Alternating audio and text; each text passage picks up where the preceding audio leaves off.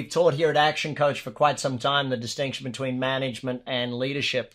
And we know that for organizations to do great, they need strong management in their organization. The old axiom of you cannot manage what you do not measure, the 1-minute manager series. Obviously, understanding day-to-day management and getting the competency and productivity into an organization is of vital importance. Now, why 12 weeks? Well, everything that we do takes time. And if we try and do it over a 12-hour training session or a one-day training session, we know the implementation will be low.